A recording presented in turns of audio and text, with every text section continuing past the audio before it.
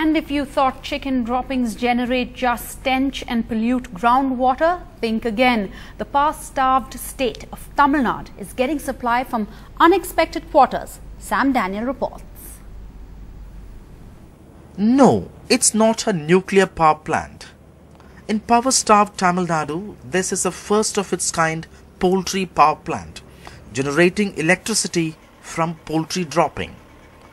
300 tons of poultry litter is fermented to produce methane gas. This powers turbines which supply 4 megawatt electricity to the state grid.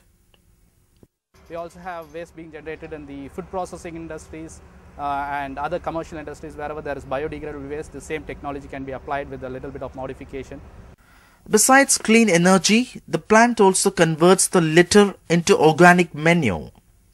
There's potential to generate 100 megawatt power and save huge foreign exchange on fertilizers using the 6,000 tons of poultry waste generated every day in poultry hubs across the country. Based on this project, throughout India in processing, daily is 2,000 about metric ton organic manure, 100% high nutrient organic manure.